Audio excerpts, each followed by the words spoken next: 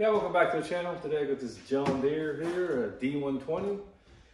The customer says the mower shuts off while he's mowing it, and he had the carburetor rebuilt, he had the solenoid fuel shut off checked, and everything checked out good, so I'll show you what I found.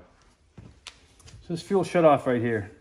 Put it on, off, it clicks, but I tried it 10 times and I didn't hear it twice. So here's the same one here.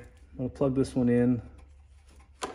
So I'm gonna put the key on, boom, on, pulls in. See right there, look, off, on, off, on. Look at this, just by wiggling that back and forth. There's a bad connection here. It's all the way in, see? So you're gonna have to clean those connections up. Another thing you can do, if you get it running, just wiggle this and it shuts off, then you know it's that. Oh, I got this brake cleaner. Put that in there. So I'm gonna try this again.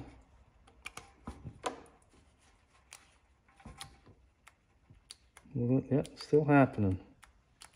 Oh. So these connections are too big. I'm gonna take a needle here and I'm try to go on the outside and bend those connections in a little bit.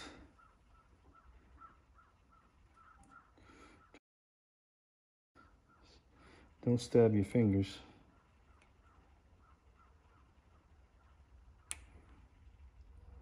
There you go. Well, perfect. Yeah, if you like this video, press thumbs up below, subscribe to my channel. Thank you for watching.